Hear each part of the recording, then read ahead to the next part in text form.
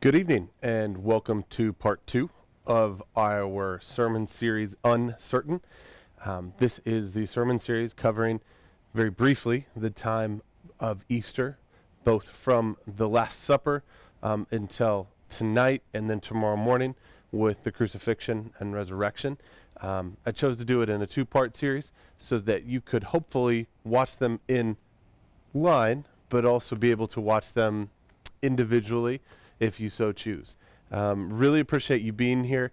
I don't know if you've heard, we're in the midst of some very unusual times in our world, certainly in America, but the world is in the throes of the COVID-19, and it seems very fitting to me that we are in the Easter season during this time of such uncertainty. And so tonight I want to continue where I kind of left off on Thursday night, but understand, hopefully, if you're watching this one for the first time, hopefully this will still speak to you as much as possible. This is very awkward for me. Being a pastor, we like to preach to people. I'm currently sitting in our church with no one, and so I'm speaking to an empty crowd. So my apologies if I come off different than usual, I guess, but it's a very uncertain experience, if you want to use the title of the sermon. But if you will join me, we'll start by opening up a word of prayer, and then we'll get started on the text tonight. Lord God, I just want to thank you for the ability to be here, the joy in being a part of your work, even in the midst of such uncertain times. Lord, I pray that those that are listening, that are tuning in, that they are allowed to learn, that they open the Bible and move forward in their relationship with you, which is ultimately the most important thing in this life.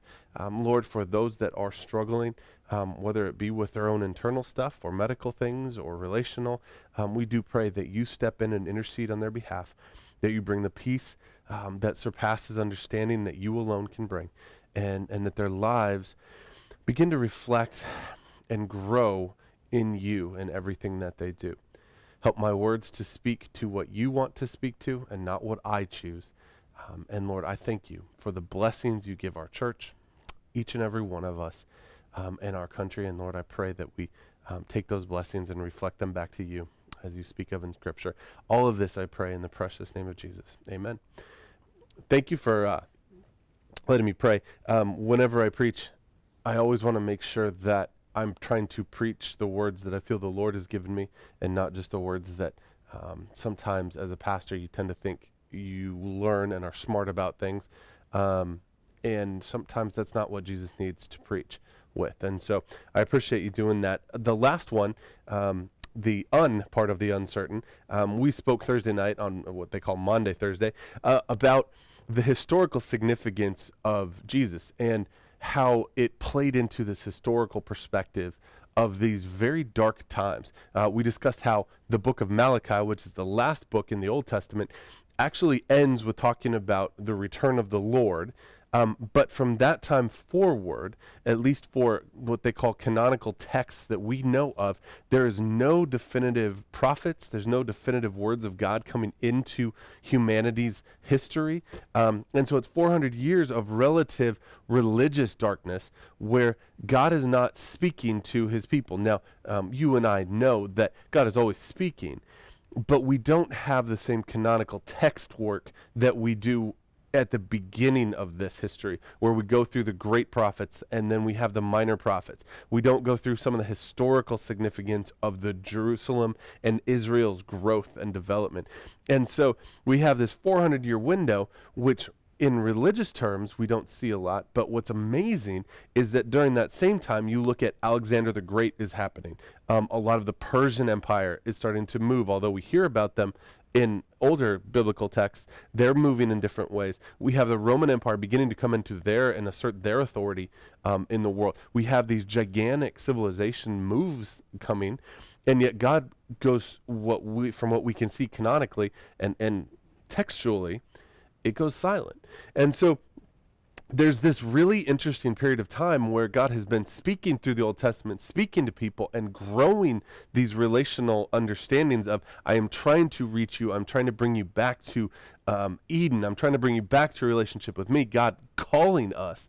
But then we run into this period where it's dark before the time of Jesus, where ultimately God does get us back through the blood of Christ. And so Easter really is a huge celebration, not only in terms of the crucifixion and the resurrection of Christ, but it's an incredible moment in history because it's a bridge between what was the Old Testament, come to me, the silence, and then Jesus's life and the manifestation of God on this earth. And so I really wanted to last time focus on that idea, is that uncertainty leading to Jesus and how significant Jesus was in the scheme of history. And so now we've begun and have celebrated through the Last Supper, where the apostles were with Jesus and he was saying, this is my body, break bread, drink wine, but do it in remembrance of me. And so then that's the modern communion that we take now. And then we've moved through now the crucifixion. And so at this point, if we were going like the mirrored 3 days of what Scripture speaks about, right now we are in the darkest time in human history. Because right now is the time between when Jesus has been crucified and then tomorrow, by how we celebrate, the resurrection of Jesus. And we're going to speak to the resurrection tonight because this is when we do church. But really, the idea of when to celebrate is not the most important, but it is important in the sense of knowing in the time frame of biblical understanding where we are right now. We're between the crucifixion and the resurrection. The resurrection is coming. But, the apostles didn't know that. And so right now in history, what we know is that we've gone through the dark period of human history. We've gone through a quiet period of God. We've gone through a whole period of God attempting to pull people back to him and them failing miserably over and over again. And now we have this dark period where the Son of God, or at this time what we know of him as the claimed Son of God, says, I am the Son of God. I'm going to change the world. I am the way, the truth, and the life. And then he is crucified on a cross. And so in this period, this is the darkest in human history that the world has ever been. And we can't understate that because that's the uncertain times. Similar to where we are now, I mean, when you look at our lives and where we are now, where we're all in a shelter in place, we're staying at home, we're doing things and acting in ways we never thought we'd ever have. And we're in this uncertain time. And you see, that's the same thing as the Bible, is that right now Jesus has been crucified, and especially for the apostles, those who are believers, but also for all of human history, this is the dark time of uncertainty of what now? And you see, in many ways, our lives are reflective of this time in Christ's ministry, because there is the crucifixion of who we are. There is the shaking of all of the idols in our lives, the things we go, is this true or not? Is this the thing I must be certain of? And then we are most of the time living in that dark place. Now, the thankful part and the awesome part is, as a Christian, we have the resurrection next. We have that tomorrow. We have the next morning where we know what happens. And that's the certainty we rely on. But I often wonder about those that only have the beginning of the certainty, the quiet of their life leading up to God speaking, and maybe he doesn't speak to them. My hope is he does. But it's that quiet time, that dark, that uncertain time where they go, what is my life about? Who am I? And you see, this time with COVID, it's been very interesting to me. I've been trained in the whole counseling field. I've been trained in ministry. I've been trained in tech. And to watch humanity in the midst of this is just very fascinating. And I can only imagine Jesus up above watching, going, they don't get it, do they? But what a time to be alive. So many idols are being crucified in this time, are being shaken to the very core. So many people that have these idols in their lives are getting shaken by this. Those that have dreamt for money and prestige and power and are moving and moving and moving, and now they're in a place where they cannot move and they cannot make money and they cannot gain that power. Those that are relationally certain, that they have put an idol of a relationship in their lives and now they're with that person trying to understand why the relationship is not. The idol of self. I saw a meme the other day where it said, I always said I'd always clean the house when I had more time, and now that I have all the time in the world, I realize that is not the reason. How real is that? The idol of self. I can do it. It's just a matter of time, effort, money. You see, I think the apostles were here in this time in history too, because they had just seen the person who they believed to be the Son of God murdered on a cross. And they're sitting in a building. They're sitting together with a locked door. John says that they're in a locked room. Mark and Luke echo that, where they are away from everything. And they're afraid, and they don't know what's coming next. And so they're focused on all of these what ifs, the uncertainty of their lives. And then it's also interesting to think about all of the people that did not know about Jesus' execution and crucifixion. Have you ever thought about the people that are in another country that weren't a part of what was going on in Jerusalem at the time? They weren't a part of what was happening, and they're in another country. They don't know that Jesus was crucified. They're still living in the uncertainty of, I'm trying to make it day to day. And you have the apostles who thought he was the Son of God. They didn't know yet the resurrection was coming. They'd been told, but they didn't know. And so the uncertainty of living in that. And I encourage you, realize the simple fact that sometimes we're going to be in an uncertain place. In fact, right now, the world is in a more uncertain place than it's probably ever been for a long, long period of time. You see, Easter is simply not about one day or one moment or one. It's about the whole movement between his crucifixion and resurrection. Because that's really what our lives are about. As Christians, when we say the phrase, dead in myself and alive in Christ, that's Easter. And as tomorrow, there will be many churches that will be broadcasting and preaching the resurrection. And I encourage you, listen to them. That's awesome. So many good words of God coming out. I just want to encourage you, think about it in terms of the start to the finish, not simply the finish. And as you sit there, and as you are sitting in your house, if you're sitting at your table, and as you are listening and preaching and teaching to yourself and to those that are around you, and you are following Christ, I encourage you, think about the uncertainty. What things are you certain of in your life? What things have a place of prominence that you're like, that will be there tomorrow? Because you see, the apostles were in that place of trying to understand that right then. And they were saying, what now? What was my foundation, what I was certain of, has just been crucified. Peter was so certain, and yet he denied him 3 times, just that night alone. What are you certain of in your life?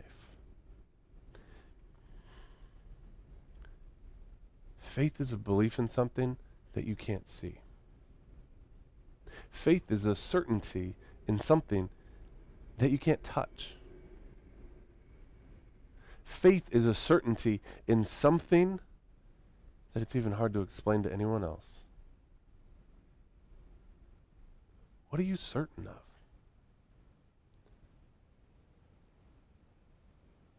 I'm going to read from Scripture here.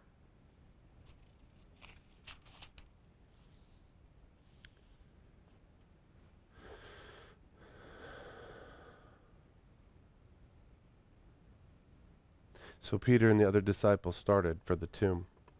Both were running, but the other disciple outran Peter and reached the tomb first. He bent over and looked in the strips of linen lying there, but wouldn't go in. Then Simon Peter, who was behind him, arrived and went into the tomb. He saw the strips as well as the burial cloth that had been around Jesus' head. The cloth was folded up by itself, separate from the linen. Finally, the other disciple, who had reached the tomb first, also went inside. He saw and believed. They still did not understand from Scripture that Jesus had to rise from the dead. This is John 20, verses 3 through 9. It's echoed in Mark and Matthew, Luke. Jesus ended up appearing to many after that. It says that he taught for 40 days before his ascension. We know the story of doubting Thomas. I won't believe until I actually touch the scars. My question is, do you believe it?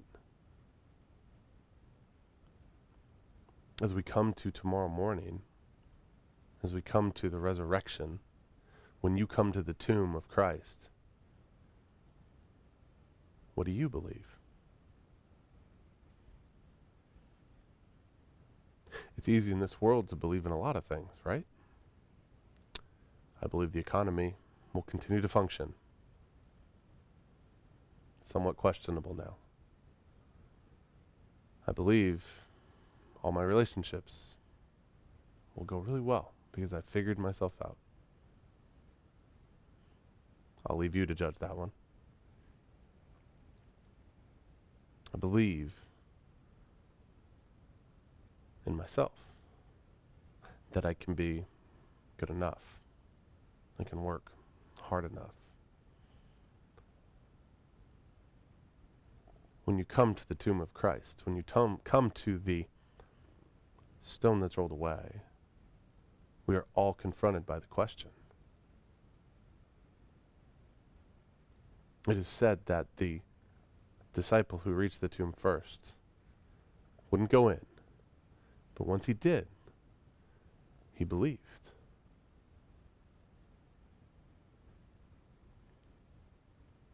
I can't always touch faith. But in a time of such uncertainty, I can be certain it's true. But can you? In your life, what are you certain of? And I'll try and help you. I've spoken before and said I'm not a good by the numbers guy. Here's 4 steps. Here's 3 dots. Here's 4 important points. I don't do well. But I'll try and help tonight. When it comes to the hard things in your life, when it comes to you getting to the point where you can no longer push forward, what do you fall back to? What's your fallback? When your energy is drained, what do you go to? That's a certainty. The thing that you will go to when it's hard. There's your certainty. Look at your life. What are you certain of? What's the thing you go back to over and over again? And my prayer and my hope is that you say the Bible, Jesus, God. My fear is, like for myself sometimes, I don't always choose that. Next thing. What do you believe about this world? Is this world certain? Not in the physical sense. I know that. But is this world and all of the works of humanity, is it certain in your mind? Can humanity do enough?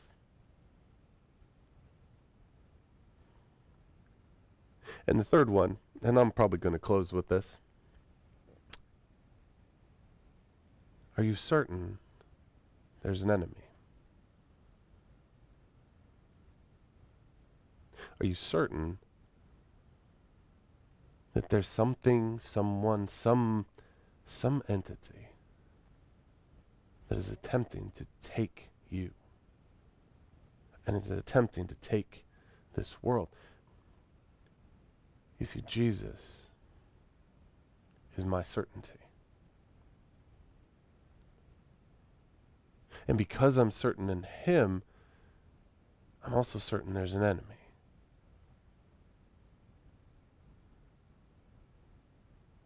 You see, the enemy was behind Easter. Now, God used it, and God brought Jesus into an incredible grace that we experience today. And so I do not want to say that the enemy won that. But I do want to say that the enemy attempted to. And in our lives, as the belief in Jesus comes, so must a belief that there is an enemy in this world.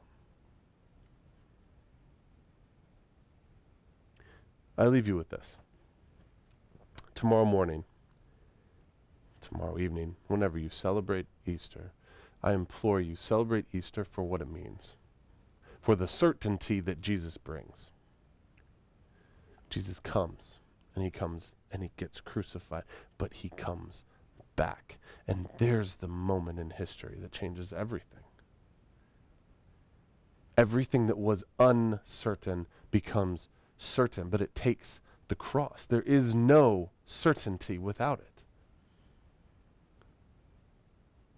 For I am convinced neither death nor life.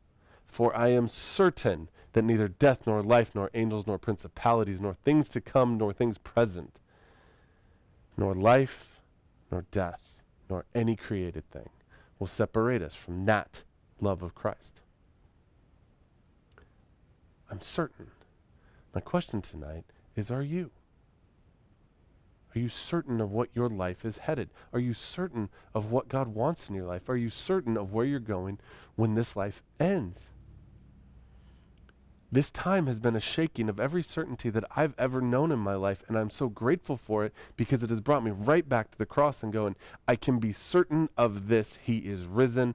Amen. Amen.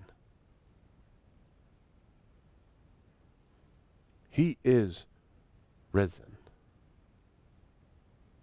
Join me in a word of prayer.